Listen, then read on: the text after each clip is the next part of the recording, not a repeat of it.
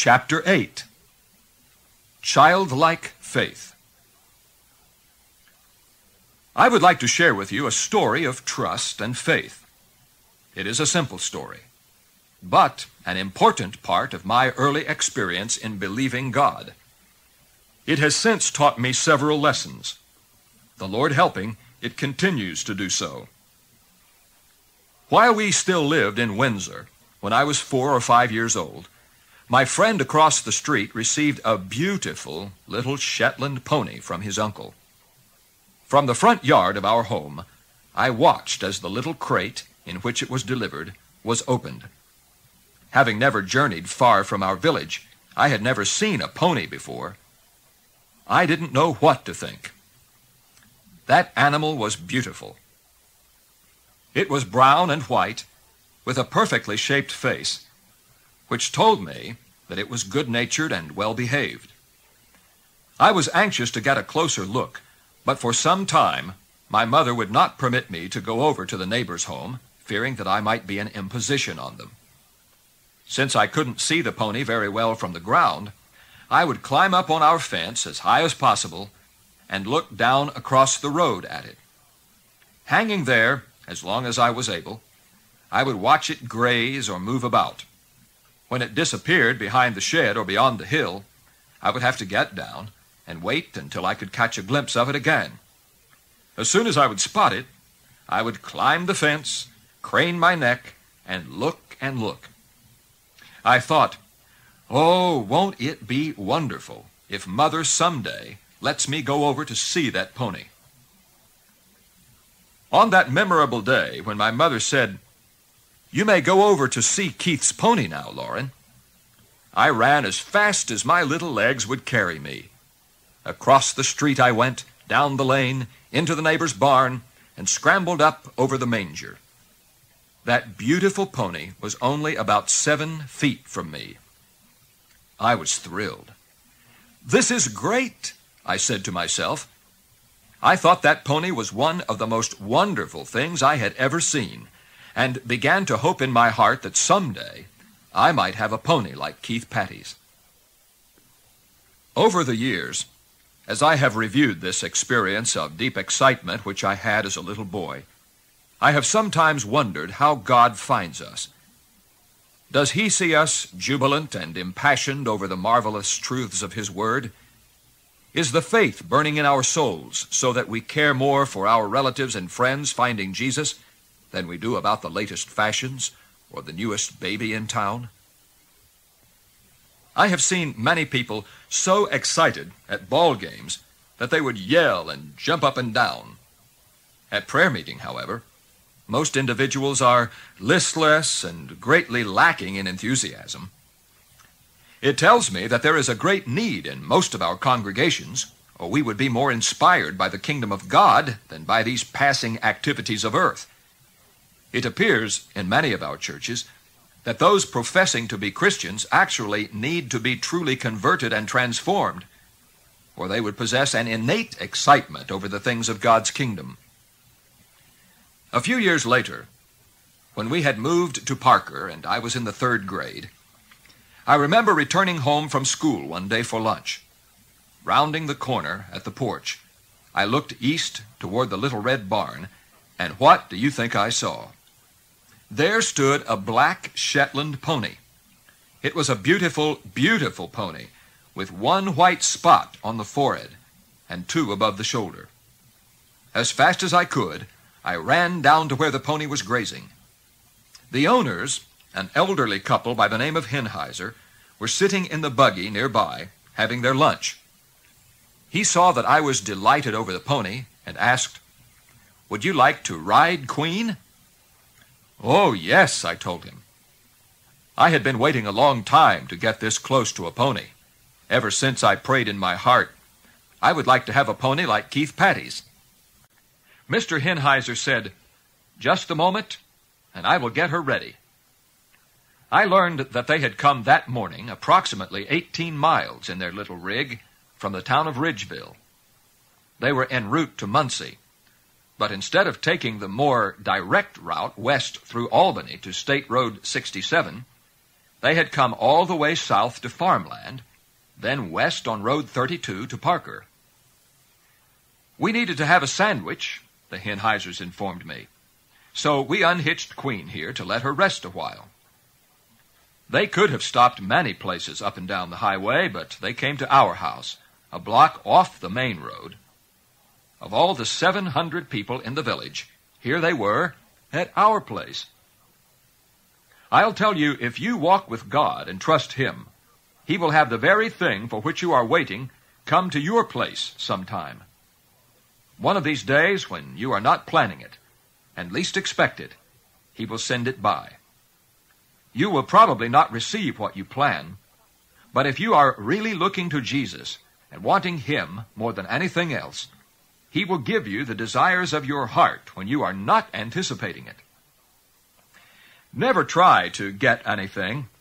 Only walk with Jesus, and He will trust you with the best, what you need when you need it. He might send it soon, maybe later, perhaps after a long time, but God will provide. He's known to give surprises to all His faithful pilgrims. And I was certainly surprised that day. I rode a pony for the first time in my life. Oh, the delight, the interest, the enthusiasm that was in my heart. If I could paint it in a picture, you would each chuckle, I'm sure. In fact, it would do your heart good, because I was so wonderfully overjoyed. My child heart was thrilled to the limit. When Mother called me to come in for lunch that day, I wasn't much interested in food. Of course, when she said, "Come," I had to go. There wasn't any question about that. I tied the pony to the fence and went to the house. We had prayer and ate our soup beans. But I wanted to finish as quickly as I could to get back outside and ride Queen every possible minute before school took up. And that is what I did. When I ran back to school that afternoon, the bell was already ringing, and I had to hurry. I said to myself, for 2 to 3 years I have been waiting for a pony, and this is the one. All afternoon, the pony was running through my mind. When school is over, I thought to myself, I will get Howard, my friend. Both of us can hitch up the goat to the little wagon and haul the debris out of the barn to the garden. We will get the barn ready for my pony, because this is the one I have been waiting for. Somehow I knew in my heart that Queen belonged to me. Howard and I worked diligently that night and again the next evening, cleaning all the accumulation of rubbish from the barn. By the 3rd night, we had completed the task. Now, wasn't that unusual for a 9-year-old boy to decide to clean up the barn so that his pony could come? I wanted to have everything ready. I simply had a childlike faith that this was the pony God had promised me. I have since discovered that we cannot have faith unless we have love, for faith works and lives by love, as the Bible tells us in the 5th chapter of Galatians. If you wish for more faith, remember that your faith will be in proportion to your love. If you love, you will hear the word of God, and faith comes by hearing, and hearing by the word of God. Faith will flourish in the heart filled with God's love, the precious love of Jesus Christ. Sensual, worldly love will fail you, but the love which Jesus gives never fails. A heart of love provides the right soil for faith to grow. If there are any rocks of doubt, darkness, sin, or lust in your heart, then faith is choked, twisted, and blotted out. In order to maintain a holy faith, you will be making everything ready in your heart by clearing out the debris of pride and self-reliance. You will be confessing all of your bitterness and resentment, for faith recoils from such inward disorder. Nor can faith dwell in a heart cluttered with criticism and contention. You must clear out, as well, all questioning and analyzation, trying to find out all the answers, seeking to know why and how. Because faith only makes its abode in a heart free from the litter of carnal characteristics. After 3 days, I was saying, "Let's get the manger fixed up for my pony." Many years later, my mother shared with me that during those days, my father was somewhat alarmed. He would ask her, "Did you give that boy reason to believe that he was going to get that pony?" And she would insist, "Eldon, I haven't told him a thing." "Well, I can't understand it," Dad would say. "He has been cleaning that barn for 3 days and telling everyone that his pony is coming." About 10 days later, my father took my brothers, Richard and Warren, and myself into the Standard Oil bulk plant in Muncie to get some petroleum products. We were in one of those old Fords which had a middle door. The windows, you may remember, didn't crank up. There was a strap with which you pulled them up or down. In the front, a rather tiny seat folded forward to permit one to get into the back seat more easily. The gravel on old Route 32 was worn into ridges like a washboard, and it just bumped us much of the way. During the ride home, I had become drowsy. I was somewhat peevish and wanting to lie down to really rest.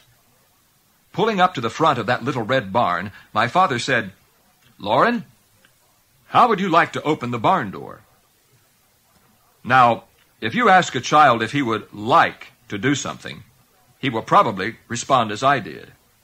You see, I was a peevish and sleepy 9-year-old boy. You know how they can be sometimes. Many older people occasionally get that way as well, cross and contrary, not wanting to be disturbed, wanting to keep comfortable in their own little corner. I said, "No." Then my dad spoke again. This time, it was not a request. It was a command. "Son, you get out now. Open the door." When I received the order, I moved right away. He only had to tell me once, for I was taught not to delay. If an earthly parent needs to tell a child more than one time, then there is something in that child which must be broken. God cannot do much with a man or a woman who has not obeyed when he or she was a child. There is so much to break up in persons who have not been taught obedience as children. They are unwilling, most times, to pay the price which God asks. This is why we are hesitant to obey God. This is why we are so reluctant to obey God and do what He tells us. The lack of obedience in the church goes all the way back to the heart of a child when he was very little, whether or not he was tender and willing to be obedient to his mother and father. Much of our disobedience to God now goes back to our inner life when we were very young. And I can feel God operating within my heart as I tell you this. When my father gave me the order, I was quickly out of the car and on my way to the barn door. Taking hold of it, I started to push it open. It was easy to move. I didn't have to push it much at all. Just as soon as that door opened a little bit, I saw my pony. Queen was right there before me. I jumped up and down, I hollered, I ran and got my arms around her neck and cried over and over, "Oh, my pony has come! My pony has come!" I was so happy. You talk about a child being happy. I cried with laughter and with joy. I was so thrilled. I said, "Daddy, let's hitch up Queen, go to the elevator, and get a bale of hay and some corn right away." My pony had come, and I wanted her to have something to eat. I was elated. I'm even getting blessed now as I share it with you. Isn't it amazing that I am being blessed today about something which God did 48 years ago? When you are trusting Jesus, you will still get blessed about the things God gave you 20 years ago, 40 years ago, 50 years ago. You are delighted about it, because the more you appreciate it at the time, the longer it will last. That is, if you are broken enough, keep praying enough, and obey sufficiently to maintain it. Of course, if you don't obey all the time, you will lose the appreciation. you will lose the praise and the joy out of your soul. The joy and the praise will stay in your heart as long as you obey God, and it will leave you when you disobey Him. Disobedience prevents joy coming into your heart, leaving you desolate and lost. Obedience brings a true, holy joy to blossom and bloom, and its fragrance grows sweeter as time goes on. Over the years, I have often thought about that evening when I was riding, peevish and sleepy, and my father asked me if I would like to get out and open the door. I was hesitant and not really wanting to respond, but back of that door was the very thing I desired. My father's kindly request for obedience was lovingly taking me toward that which I had long expected, for which I had prayed and trusted. Yet, because of my human weakness, I did not want to open it when the opportunity came. In a similar way, many people miss the very thing for which they have prayed and trusted because they hesitate to obey God's gentle command. For He only requests us, He does not coerce us.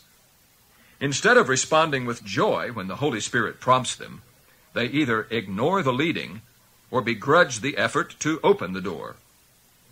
If there is something you want very much, keep trusting for it. Be prepared when you come to the door of opportunity. Listen to your Father's voice when He speaks. Hop right down from your comfortable corner and push back the obstacles. Don't let the bumps of misunderstanding and struggle in this life lull you to sleep. In this spiritual slumber, you won't move for God and do what He says.